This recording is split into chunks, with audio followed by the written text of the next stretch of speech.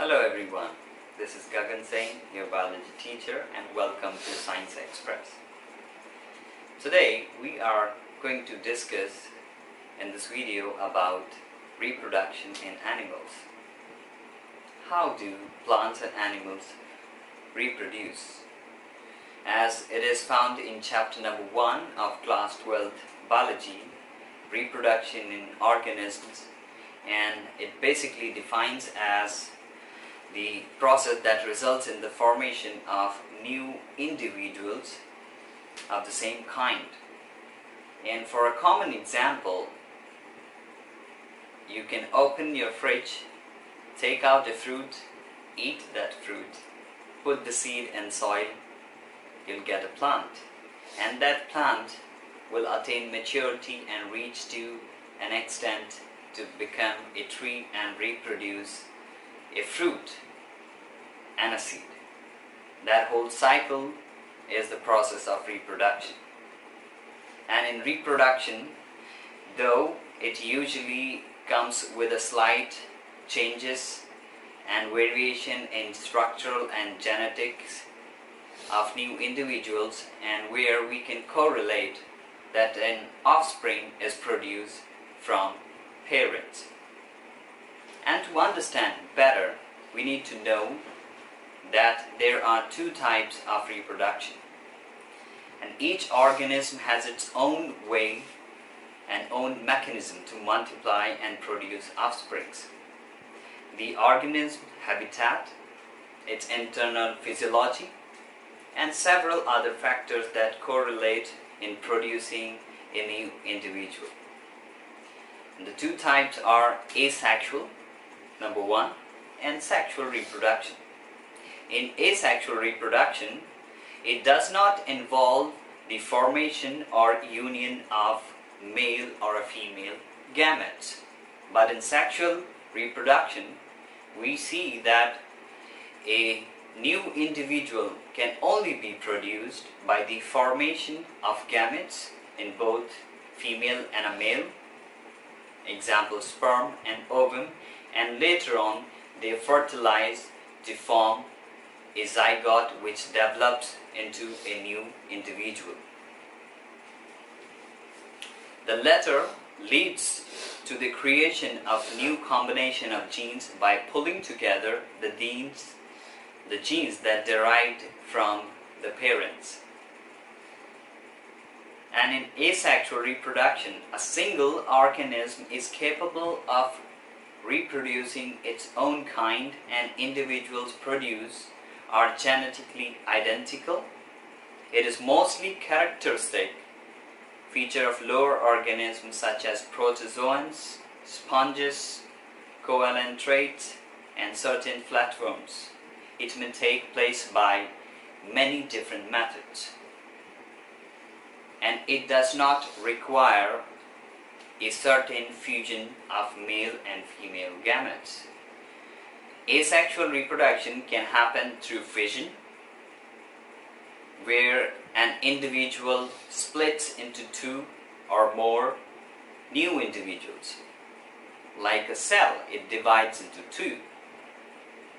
Budding, it is commonly seen in Hydra, where we see that one single Hydra can produce so many new individuals by budding.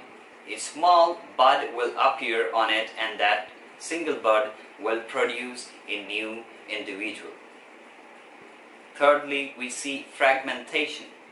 In fragmentation, what happens is a single individual gets split into many new individuals.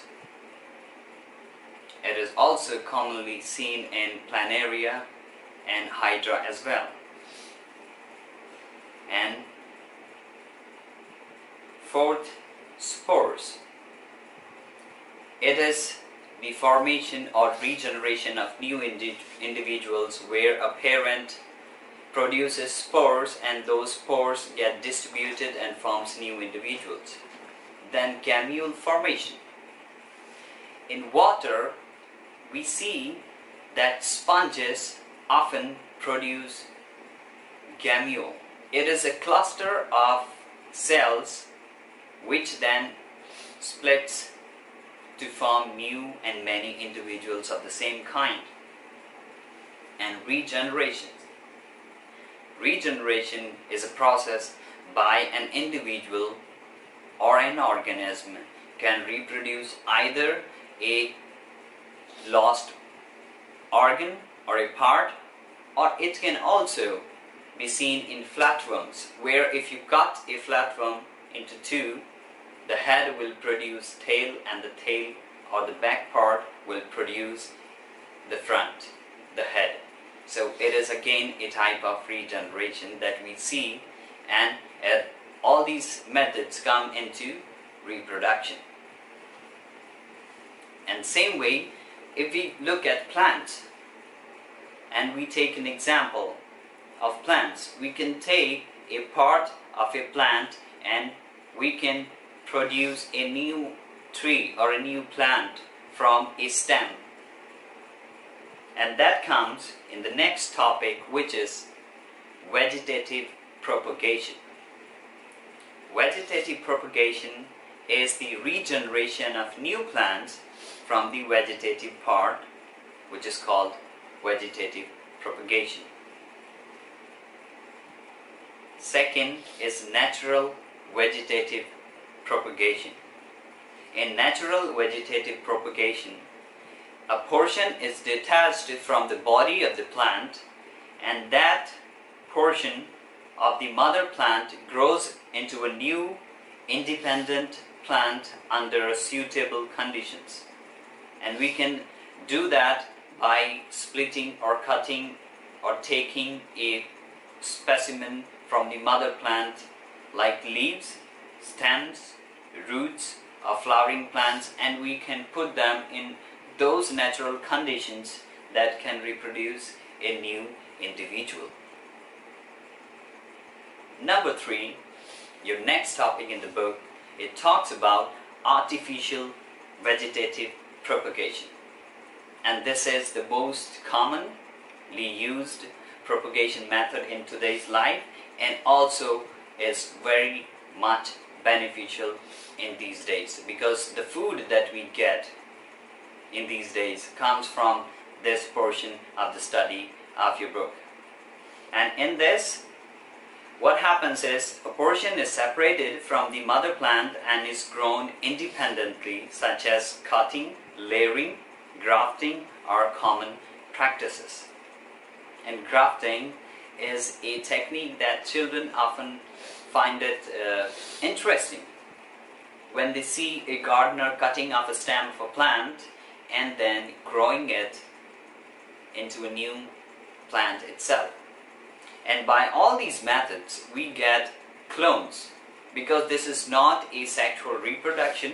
So that is why the individuals, the new individuals that we get, are 100% true copies of their parents, and that is why it is a very good technique in determining and getting a disease-free, good quality food or any vegetable that comes in the market, because all those things are the exact copies of the parent plant.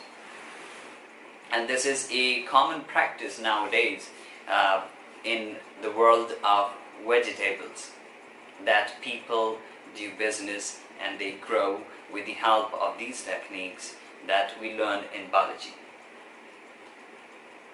Now, let us look at some advantages of vegetative propagation. It is a rapid, easier and less expensive method of multiplying plants which have a poor seed viability or prolonged dormancy, which means that certain plants cannot grow individually without given any artificial conditions. For example, if you want to plant a coffee plant, it would take many years before that seed sprouts into a new plant. So these vegetative propagation methods, these artificial vegetative propagation methods actually help us to decrease the time frame and to decrease the expense, and also it is the best way to multiply plants in a very short period of time. And we get, of course, a plant that reproduces faster, easier and better yield. And certain seeds don't have the viability to grow because they cannot resist certain diseases, or they just decay over a period of time. And that is why it is a best technique that people use these days. And these plants are the exact genetic copies of the parent, and they are called as clones. We also need to look at the disadvantages, because we know there are multiple advantages, but what about the disadvantages of these systems? The first disadvantage that we see in this is that the plant material, when we take them out and try and put in, they decay and are prone to diseases. Because if we do not take good care while propagating or cutting, they might get infected and easily they are prone to diseases and decaying. That is why it is most important to take a good aseptic, disease-free techniques in order to propagate these. And there are no variations in these plants. Dispersal, therefore, it causes overcrowding. The three disadvantage is it decays, it can get diseases, and also there are no variations, because this is the exact copies of the parent itself. So as this far we have understood that how asexual reproduction works. It does not require a special, or it does not require the opposite sex of the same plant. We can just take a plant material or a vegetative part from a flowering plant and we can put that into a suitable condition, and that small cutting can grow into a new individual plant. Now, for the next topic, let us go to sexual reproduction. By sexual reproduction, we can understand that it takes not just one, but two opposite sexes which fuses together to form a new individual. In simpler terms, it means that a male gamete and a female gamete fuses to form a zygote, and that zygote goes on into formation of a multicellular embryo, and later that embryo with time develops into a new fully grown individual. And all of this happens through the process called as sexual reproduction. And in this type of reproduction we get variations because it happens through natural selection of genes, because it is not the reproduction that happens through just one but two, where two individuals, all the genes form together, and through natural selection they give rise to a new individual that is not identical to the parent. It will always show variations, and this will also be different from the siblings. Because if you even take the example of yourself, we come from our parents. Our mother and a father gives rise to 2 or 3 siblings, brothers, sisters, but all those brothers, sisters and the mother, father would be different from each other, and this happens through natural selection of genes.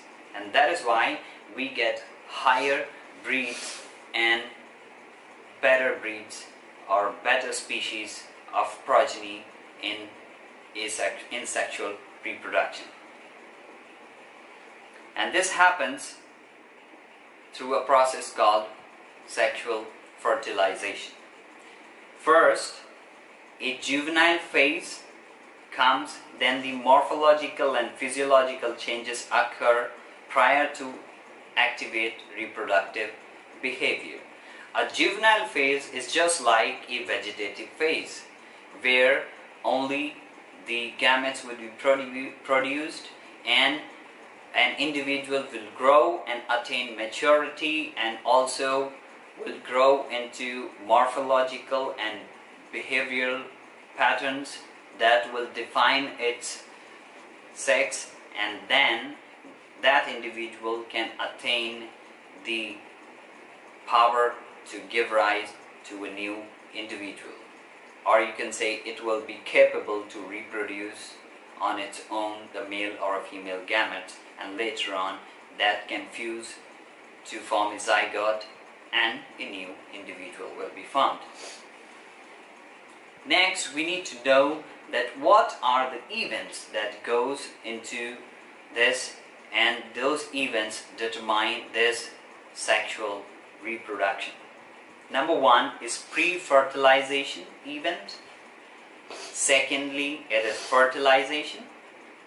Third, post-fertilization events. So, sexual reproduction happens in three different stages. Number one is where male or a female gamete is formed. Number two, those male and a female gamete will form and fuse together. Number three, after that fusion, that zygote will grow into a new individual. So number one, pre-fertilization event. In this, gametogenesis or gamete transfer appears. And these are the two main events of pre-fertilization.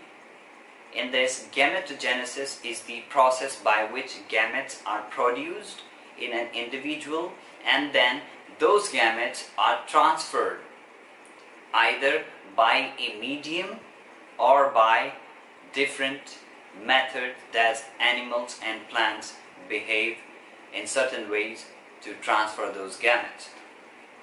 Number two, fertilization. Fertilization is the fusion of male and a female gamete, which results in the formation of a zygote. After pre-fertilization, in this process, a zygote is formed, and the fusion of male and female gamete coming together is known as syngamy, and this results in the formation of diploid zygote. And there are two types of fertilization. One is external, which takes place outside of the body of an individual or organism, and the other is internal. It takes place inside the body of an organism. And lastly, which is thirdly, is the post-fertilization events. And these events comes after when fertilization has taken place.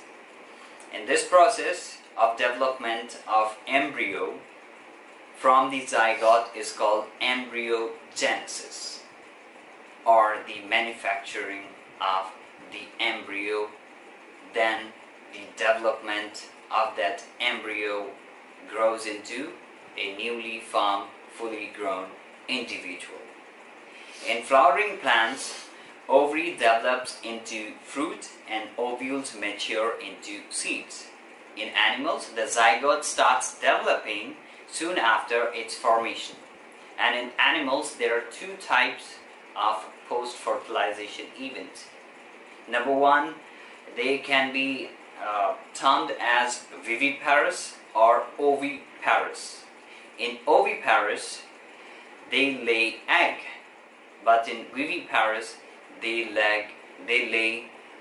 give rise to living young ones, a living individual. So now we will talk about the sexuality in plants. Number one, plants can be bisexual or unisexual, and they also can be termed according to their sexuality, can be termed as staminate, which are capable of fertilizing female organs, or pistillate, which is known as ovule-bearing organ of a seed plant. They can also be termed as dioecious or monoecious. Dioecious is the organism which have male and female organs in separate plants, like a male sexual organ in a different plant of the same species and a female sexual organ in the same species of the plant but different from both the individuals, like male and a female but different plants. But in monoecious, male and female organ are present in the same plant. The next topic is Parthenogenesis. Parthenogenesis is the formation of an individual without fertilization.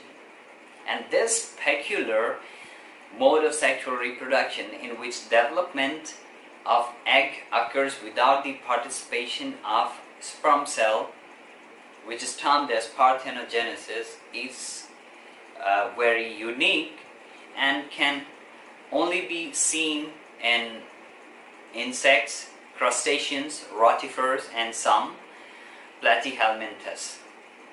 And in this, we can take so many examples that without even fertilization, a fruit develops, and this process is known as parthenogenesis, and we can discuss and learn about this with various examples if we look into books and we study about them.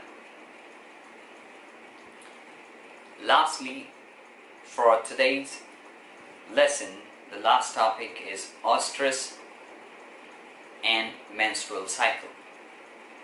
In female, in the majority of non-primate, like cows, sheep, rat, dogs, etc., the female receives the male only at certain periods of year. This is called breeding season for that animal. Sexual activities of female occur cyclically. That is, outside these cycles, the females do not have any sexual activity, and such a cycle is called an oestrus cycle, where it has been seen in these non-primates, they only undergo sexual or that breeding season once or twice a year. It does not happen like primate, which is menstrual cycle. And menstrual cycle is the quality that females exhibit acyclic changes in the activities of ovaries and accessory ducts, such as changes in the reproductive phase in them, is called menstrual cycle. And it happens in primates, monkeys, apes, and human beings. I hope that this lesson would have been a very great help for you, and if there is any question, you can email me on my email address and also comment in the section below. And I hope you like the video, and we would discuss more questions. You can leave the questions in the video, and later on I can discuss the same questions in the upcoming videos. Thank you for watching. This is your teacher Gagan Singh. Have a nice day.